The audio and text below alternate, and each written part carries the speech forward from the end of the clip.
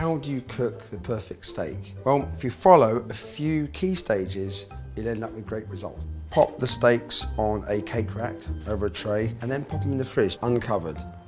Might seem a bit weird, but you're getting air circulating around the meat. As the moisture comes off, it'll concentrate the flavour. Remove the steaks from the fridge and allow them to come up to just slightly warmer temperature. Get a pan on the heat, and this is really important because you need that pan to be really hot.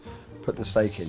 Put it in away from you, just drop it and it splashes. Every 15 to 20 seconds you flip. Before it gets too hot, you flip. So you're kind of pulsing heat through it. Now, to decide how you want your steak cooked, I would strongly recommend investing in a pro thermometer. I want the steak to be kind of medium rare.